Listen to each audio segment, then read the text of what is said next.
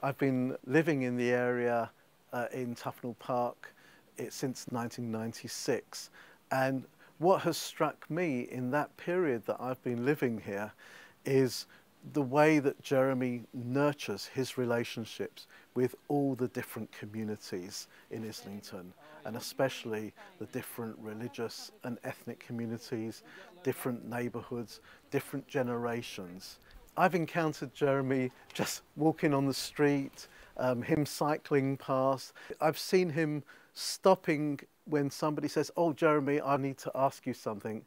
And even if he's really, really busy, he will stop and he will have that conversation. He will take his little notebook out and he'll make a note of what that person's concern was and deal with it.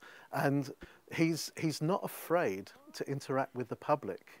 There's so many politicians now that seem to be very afraid of the public rather than interacting with them. But that is how he is, that's how he's always been. The place where I met Jeremy for the first time, which would have been sometime in the late 1980s, and where I've encountered him so many times, has been campaigning in the anti-racist and anti-fascist movement. And what I've been struck by in the way that Jeremy campaigns within that is the manner in which he supports the victims of racism, but also how he articulates really, really good, solid arguments against racism and against fascism.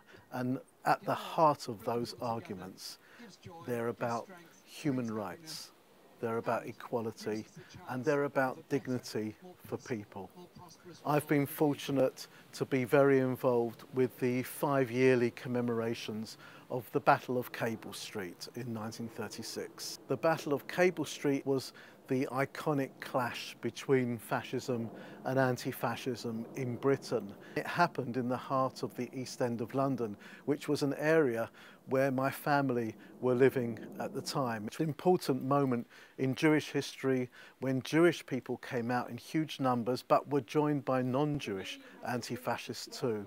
And at these commemorations that we've had, Jeremy has often been a speaker, and I've had the pleasure of introducing him, and he tells about how he first heard about Cable Street, not reading about it in books, but hearing it from his mother, who was actually there.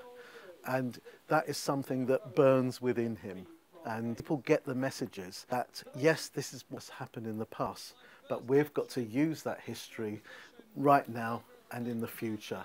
Because although fascism, the fascists were defeated in the 1930s, fascism itself has come round again.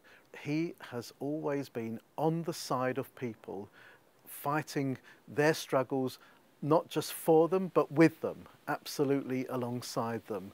And that's why I'll be supporting and I'll be voting for Jeremy Corbyn for Islington North.